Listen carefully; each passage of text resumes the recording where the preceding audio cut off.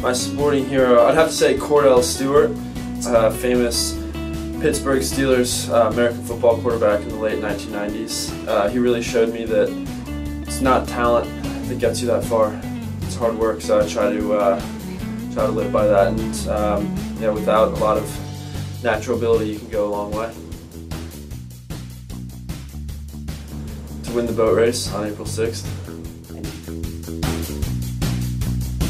My greatest strength is probably my competitiveness, especially in terms of rowing. I love to compete, and I get very into what I do. At the same time, I'd say that might be a weakness in other aspects of my life, especially when hanging around the house and with my family, playing board games, cooking, sort of small things you wouldn't expect.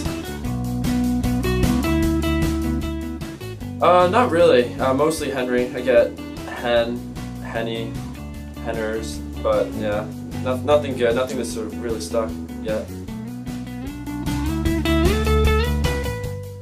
I can play the bagpipes. I learned it when I was 15, maybe a bit younger, 14.